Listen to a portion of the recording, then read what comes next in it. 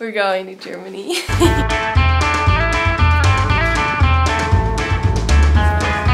So here, people buy tests and can just make a testing center out of their own home. So we're at one now. We're gonna get our PCR test to go to Germany. And they can buy the test for like €6 each, and then they sell them and we pay like 100 or 70 euro. So it's quite a business.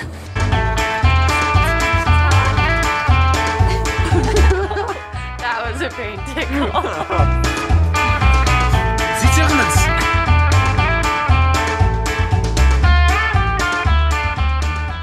We just woke up and it's snowing outside. My goals today were to like find speed on the course, do some hot laps, and in these conditions I don't think that would happen. Good for Sevilla, bad for Cole. There's a beam in our room here that Sevilla found is awesome to hook up the TRX in. Put the vlog camera down and come do your plays. And she's listening to Beyonce.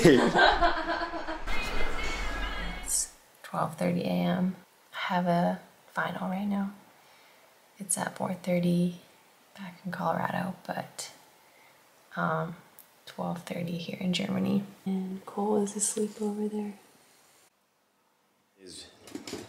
It's race day for Sevilla, and we are taking over Pivot's Instagram.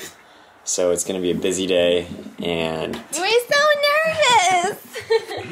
what are we gonna even do? Oh, I want to show them what we eat, but Cole still doesn't think that that's interesting. It's interesting. So, when we fly here, our bags are like 80 pounds. You wonder why they're so heavy? This is pancake mix, and it was full when we got here. They don't have this specific pancake mix here, so we had to make sure we brought enough.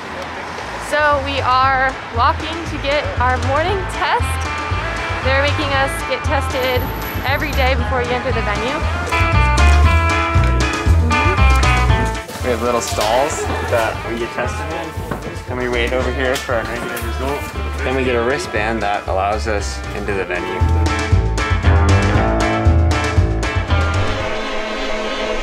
The North American Continental Champion from the USA, Savilia Malone.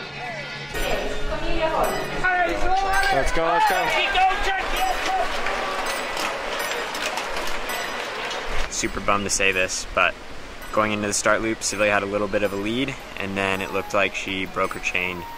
She had to coast back down to the tech zone where they put a new chain on, and she was in dead last, but now she's back on her bike trying to make up some more room.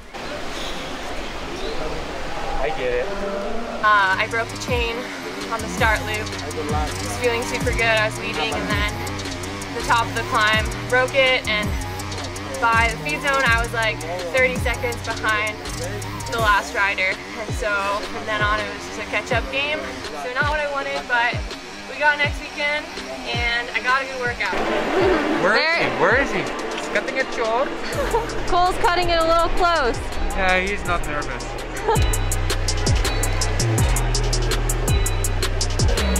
We're not nervous, are we? No, not at all. No.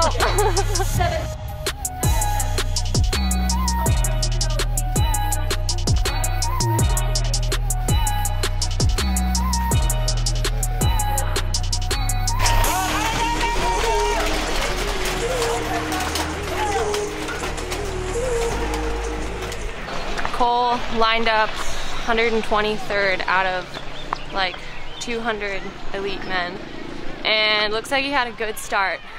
This race is just going to be all about passing as many people as he can and just picking them off.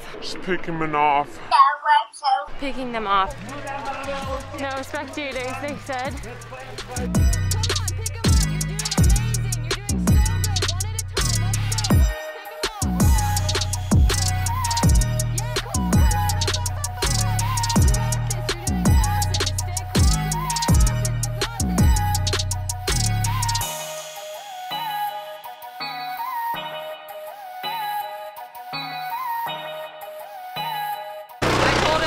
Pass at least as many people as I passed yesterday, and pretty sure he doubled that. So I lost my voice. I think he finished like top 55 maybe.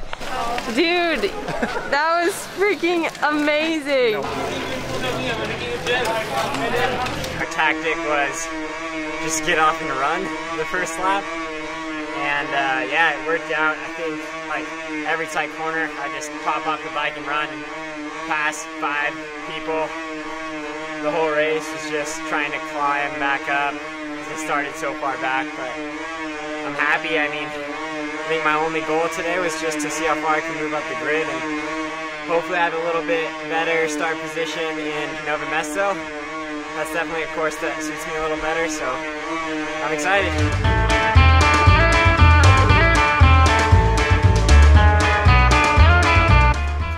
To Czech Republic.